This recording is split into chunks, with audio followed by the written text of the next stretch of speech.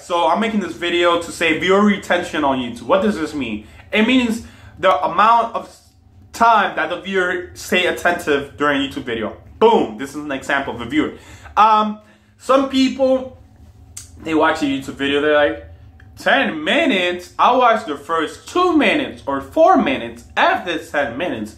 Because I noticed that if a video is too long, not a lot of people watch all the way through. And this is why in my new style of videos, my format is 2 minutes or 2 minutes to 3 minutes at maximum. Because I know somebody will watch a 2-minute video. Like if you don't have time to watch a 2-minute video, then that's crazy, because some people do get bored watching a YouTube video and save the rest for another day and stuff like that. And I'd rather somebody go to my video and click on it, watch the full thing one day and be like, oh crap, I finished this really quick. Let me check out more of this guy's content if they're not that long, video wise.